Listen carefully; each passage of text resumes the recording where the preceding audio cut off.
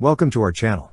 Don't forget to subscribe and put likes, because your support is important for us. And here we go. On February 27th, the U.S. Defense Security Cooperation Agency announced that the State Department has given approval for a potential foreign military sale to the government of Germany. The sale entails high-frequency, very high-frequency, and ultra-high-frequency radios along with associated equipment, totaling an estimated value of $281 million.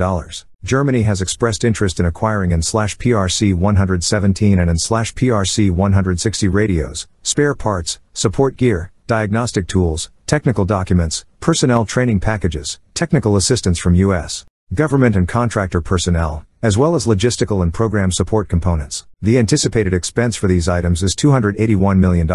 This proposed sale aims to enhance interoperability between Germany and other NATO members while bolstering secure communication capabilities to counter existing and future threats. L3Harris Global Communications Incorporated, based in Rochester, New York, is slated to be the primary contractor for this endeavor. The implementation of the sale is expected to proceed without necessitating the deployment of U.S. government or contractor representatives to Germany. The L3Harris N/PRC 160V wideband HF/VHF manpack radio delivers robust communication capabilities in environments where SATCOM access is limited. Operating as a standalone solution for beyond line-of-sight communication in the absence of satellite connectivity, this wideband system meets NSA crypto modernization standards for HF manpack radios. Its software-defined architecture facilitates encryption updates, ensuring the security of mission-critical data both now and in the future. The L3Harris Falcon 3 N/PRC 117G offers enhanced wideband data transmission speed alongside traditional narrowband performance, all within a form factor that is 30% smaller and 35% lighter than its counterparts. It stands as the industry's first tactical radio with 9-suite B encryption, enabling secure interoperability between sovereign nations, U.S., NATO, and regional tactical partners, thereby eliminating the need for maintaining separate radio systems and associated costs. That's all for now.